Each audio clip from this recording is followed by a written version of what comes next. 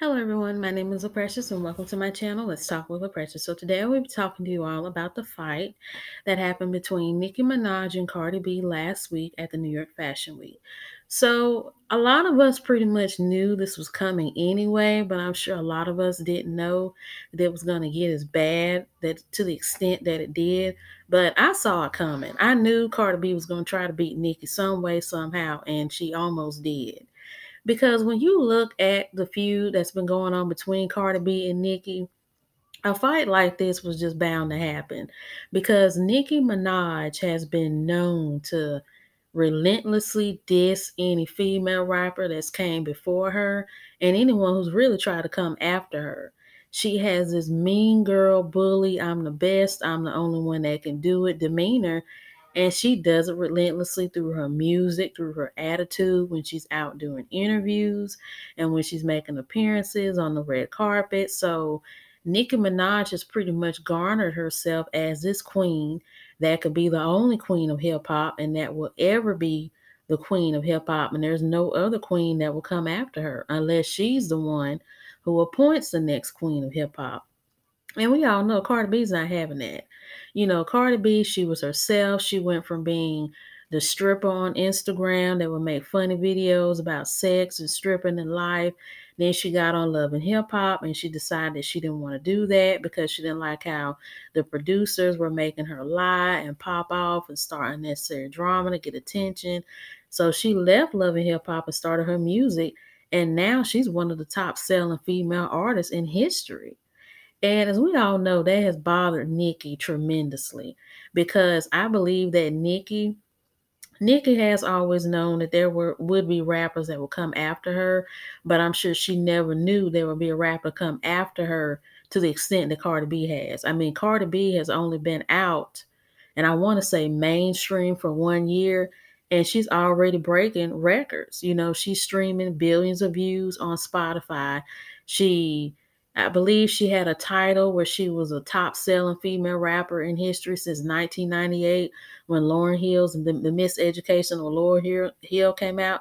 And I'm sure that was probably a double dose dag at Nicki because we all know that Lauren Hill was Nicki's idol when she first came out because they used to say that Nicki had this uniqueness about her because she could rap and sing just like Lauren Hill did when she first came out.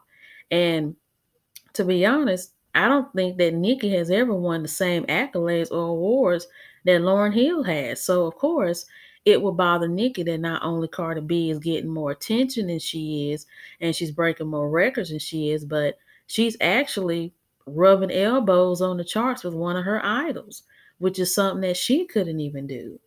And we all know that Nicki likes to play this tough girl from Queens that doesn't play, that can get serious and whatnot. But she's a punk.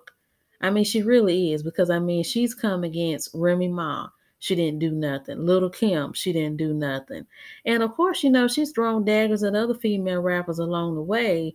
And Nicki never did, admit in interviews, whether telephone interviews or TV interviews or radio interviews, who she was specifically talking about.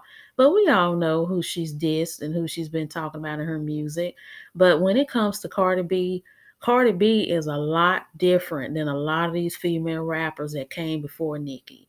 Now, the rappers that came before Nicki, when they heard that Nicki was dissing them, they decided to do it through their music. And to me, it really doesn't make sense that a lot of the old school rappers didn't want to make anything until Nicki dissed them. Because I'm like, if you're the best at what you do and good at what you do, why make music when when somebody dishes you to become relevant again?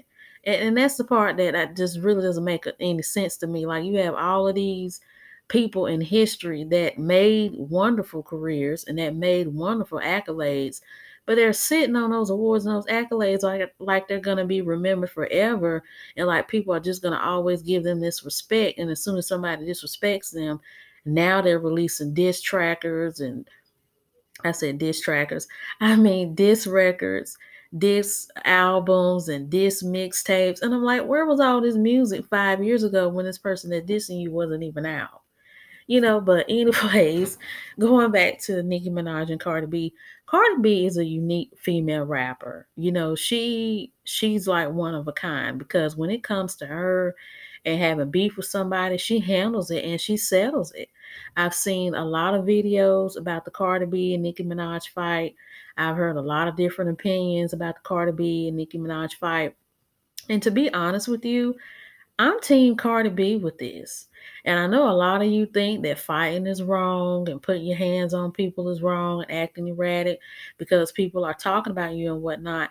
People have to understand, and Cardi B even said it herself in one of her interviews when she first became mainstream. I believe it was one time last year where people were constantly commenting about her and her relationship with Offset and how that's not a good relationship, how she needs to leave him, how they're not equally yoked. And there might have been some religious aspects thrown in those people's comments because Cardi B mentioned, she said that everybody's not raised to believe in Jesus or to be Christian or raised like everyone else is. So Cardi B didn't see anything wrong with her staying with Offset, even though he cheated on her. And then again, since Cardi B is not, well, I don't know what her religious beliefs is, but whatever they are, it's obvious that Cardi B did not grow up or was brought up taking anything from anybody, whether that be verbally, physically, mentally, or musically. We all know the fiery red blood bound and blood repping Cardi B does not let anybody get away with salty comments about her. Even though she's successful and she makes all this money and she had a baby and she's married, she's still going to fight for her own. And I mean, people have to understand that everybody is not classy and graceful and, oh, I'm just going to let that slide. Some people don't believe in letting stuff slide. Some people believe that if you say something about me, I'm going to check you. Well, I got to check you with my mouth or check you with my hands. And in all honesty, Nicki Minaj deserves it. Because how can Nikki believe that everybody that she did is just gonna sit back and not say anything, sit along the sidelines and say fake hellos and fake goodbyes and blow fake kisses and not say anything? And then she claims to be such a tough girl from Queens that grew up in the hood and that knows this and that. I mean, Nikki, if you're a tough girl from Queens and you've been in the hood and been in the cut, you should know good and well that everybody's not going to take that slack of your mouth that you've been giving them. So I feel like justice was due in a way to Nicki Minaj because, and this is a prime example of what goes around comes around as well. Because you can't live life thinking you can say and do anything that you want to do to people and expect nothing to happen to you. And in all honesty, some people say, well, Cardi B should be ashamed of herself. She should maybe apologize and she should maybe just try to figure something out about this. But in all honesty, Cardi B, she stood her ground when she was there trying to fight Nicki. And she even stood her ground even after Nicki. She even confirmed that in an Instagram post she released not too long after that, and I'm about to read it. It says, I've let a lot of S slide. I let you sneak diss me. I let you lie on me. I let you attempt to stop my bags, mess up the way I eat. You threatened other artists in the industry, told them if they work with me, you'll stop messing with them. I let you talk big mess about me. I addressed you in person. I addressed you a second time in person, and every time you copped a plea. But when you mention my child, you choose to like comments about me as a mother, make comments about my abilities to take care of my daughter is when all bets are off. I've worked too hard and come too far to let anybody mess with my success. Girls talk all that mess in their raps, but in real life, they're punks. This mess really is for entertainment. And I actually commend Cardi B for sticking her ground and standing on her words and for backing it up. Because a lot of us, we love to scream, oh, we're keeping it 100 and we're keeping it real. But we like to do that on the internet and YouTube videos, on the radio with our friends and with our family. But when we're out here in the real world and have to prove what we're about and what we said and what we think, we back out because we get scared. And I believe that this is the main reason why Cardi B has so much more respect from the music world and from her fans because she stands on what she says. She's a blood. She's a hood chick. She don't let nothing slide. She don't let nobody disrespect her, nor take anything that she has. And whether she's famous or not, she's gonna hold her own. And I have nothing but respect for Cardi B for that. So I hope you all enjoyed this video. Don't forget to like or dislike, comment, and feel free to subscribe if you would like. Have a good day. Bye.